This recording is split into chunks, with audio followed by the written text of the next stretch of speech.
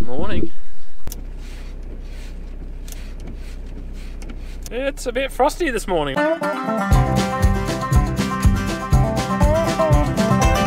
So today is the day, well, it's the second day actually, that we're going to go out and continue spraying broadleafs out of the wheat and barley. It's sort of dried up enough now that we can get out on the paddock. So well, there was a few soft spots yesterday, but we got a lot of ground to cover, so we're going to get real busy doing that today and see how far we can get with it. Have a big push today. Things didn't really go as smoothly yesterday as I would have liked, so anyway, I'm just going to check some chemicals over here, make sure I got enough of what I need, and then I got to go in and pick up some stuff from Elders. Connect up to the trailer, we'll go pick that up, and yeah, we'll get hooked into it.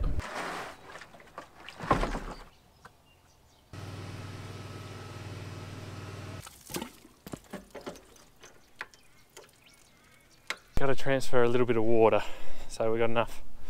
Ooh, sun in your eyes. So we've got enough water to get through the day.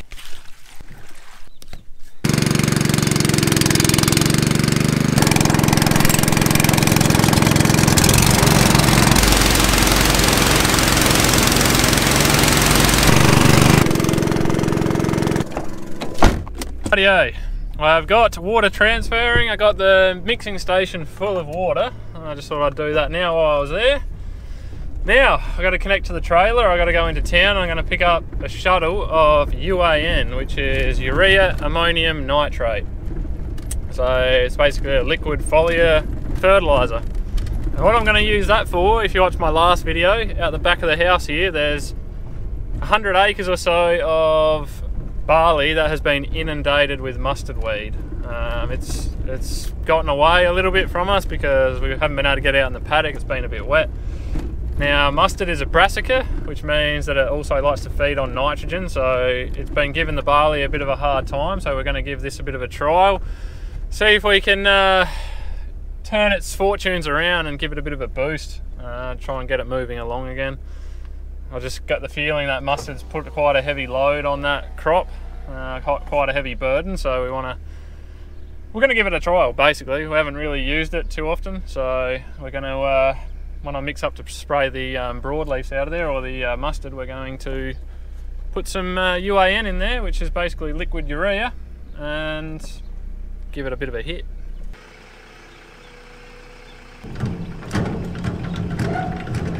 It is an absolutely beautiful morning out here. A little bit chilly, but sun's out, it's going to warm up quick. And also there's no wind, which is a bonus. That's what we want for spraying.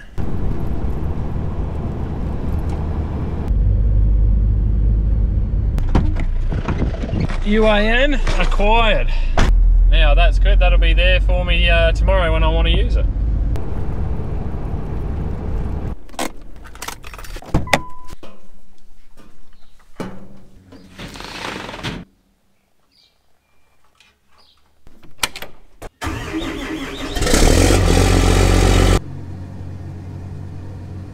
You see that feeder house sitting there on the ground? Well, I reckon I started that job about 3 weeks ago, and just other things have been getting in the way.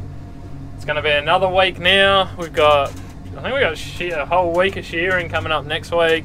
We've got lamb marking that needs done, and that's why when you get the opportunity to start something, you just got to get into it, because you never know when you're going to get back to it. I was hoping to have that done by now, but anyway.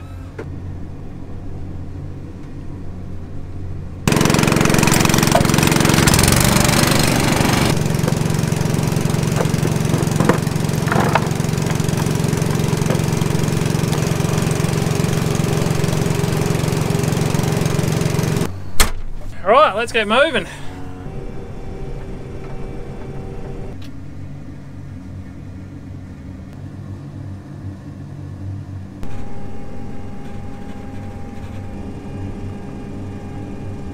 We are up and running. So I'm hoping today I can cover a bit more ground than yesterday. And yesterday wasn't a bad day. I still did 100 hectares or about 250 acres, but I ended up having a bit of trouble with nozzles blocking up, and I ended up coming back to the house yard and changing over the inline filters to a bit finer filter to try and stop that from happening. So I'm hoping that it's smooth sailing today, and we can just rip through it. Because yeah, we got plenty to do. Plenty to do. First job of the day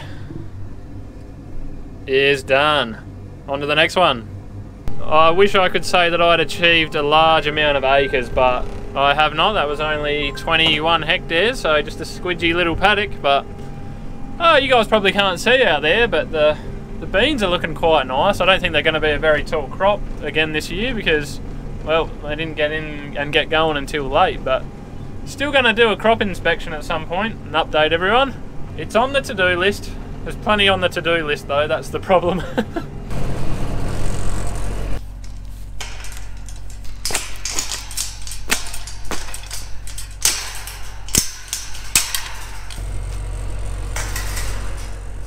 Damn gates. I had a joke with the old man the other day. I said, because I do all the cropping side of things, he does the sheep. I said, I go around and open up all the gates and move the machinery through, and then Dad has to come back and close them.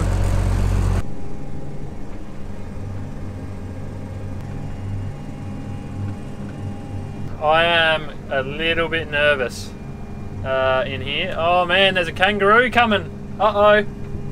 Uh-oh. Uh-oh. Uh-oh! Oh! Oh, I was a bit...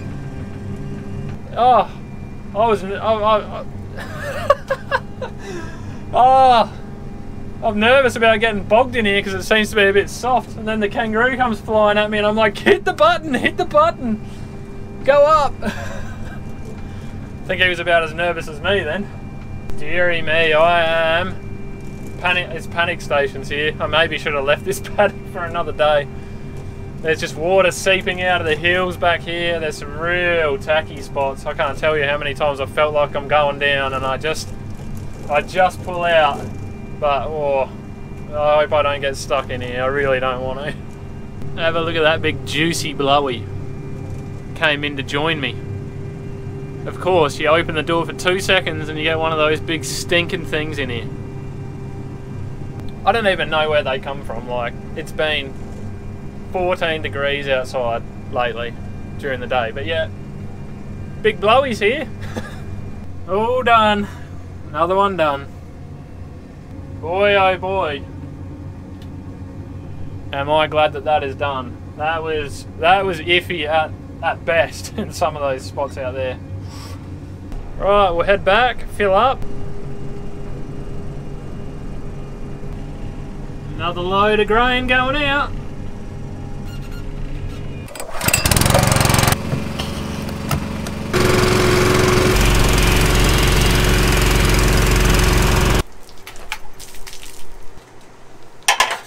Alright, that's another refill done. Let's keep moving.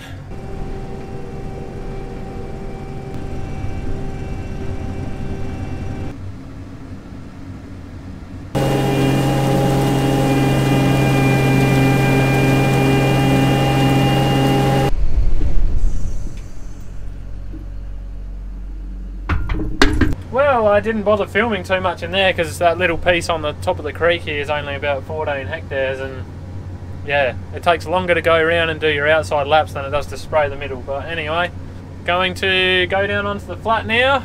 I've got a nozzle body that seems to just be dripping a little bit of liquid off it all the time, so I think I'm going to change that before it becomes more of a problem. Looks like my lunch has arrived. She was on the verge of waking up, and then she sort of went like this, and then she saw the sprayer and she was like, are you awake? So you guys aren't coming for a ride? well, You don't have to, I don't care. do you want to go for a ride, bud? You kind of get stuck with me for the whole paddock if you come. Yeah, maybe tomorrow morning when I'm out the back of the house. That'll be easier. This guy here is the culprit, and I tell you, I changed the nozzle 2 or 3 times and it just kept doing it. So, you know what? Time for a new one. Doesn't even look that old, so I don't really know why it's leaking, but anyway. Let some pressure out of it.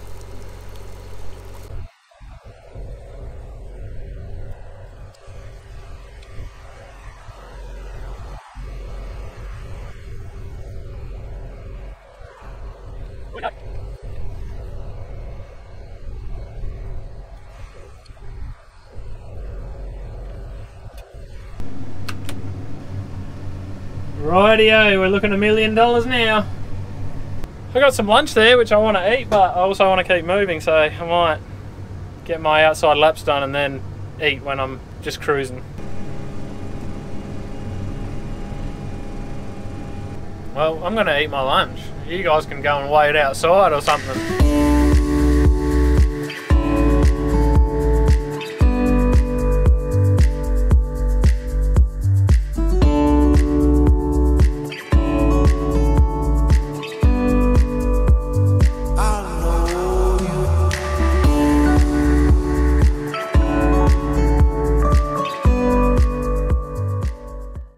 Rightio, that's better. I feel like myself again now. I've had something to eat, but not much to go in here now. And then we'll see if we can try and knock off another 100 acres after this. The thing is, I never like over-promising to myself, because I always find that, you know, you say, I can get this much done in a day, and then everything that can go wrong will go wrong. I was really worried I wasn't going to finish then, but looks like I've still got maybe 100 or 200 litres left.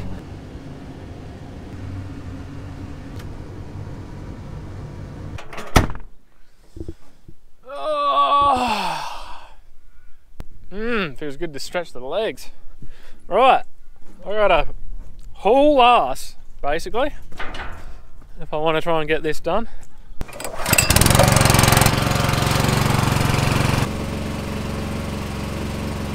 Alright, last tankful for the day, let's do it! Round and round the merry-go-round we go. Fill up, spray out, empty out, refill. Do it all over again. So I thought I would just mention, which I didn't earlier on, is with the grass crop like wheat or barley or oats, you can come in and you can spray broadleaf plants out of it. You can spray your beans out, your volunteer beans, your volunteer veg, volunteer canola, all those sorts of things you can spray out, including your broadleaf weeds as well. Like the one we're really targeting here is mustard, but you know, if these broadleaf weeds were in a broadleaf crop like beans or something, there's nothing that you can do about them. So the idea is to get the paddocks nice and clean while you got your wheat and barley growing, so then when you come back and grow your broadleaf crop, you're not dealing with that weed burden, if you know what I mean. So I just thought I'd mention that anyway, because if you're not a farmer you don't really know these things, so I always like to try and talk to the non-farmers as well.